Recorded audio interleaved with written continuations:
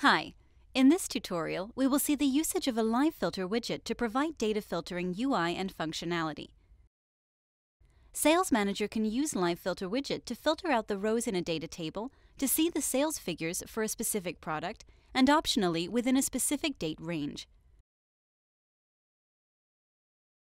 We recommend watching the data table tutorial for better understanding.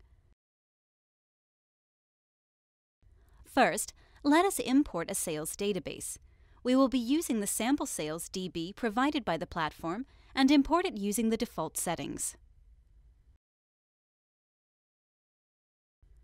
Let us create a new page to display the Live Filter along with the data table.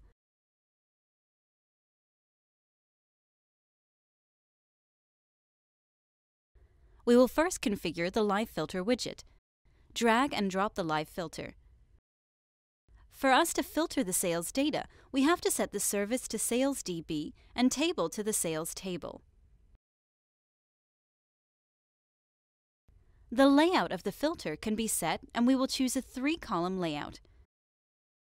Fields on which the filter needs to be applied can be selected from the available list. As per our use case, we will select Products, Entry Date, and Is Renewal fields. As you can see, the Live Filter is auto-generated by the platform without writing any code.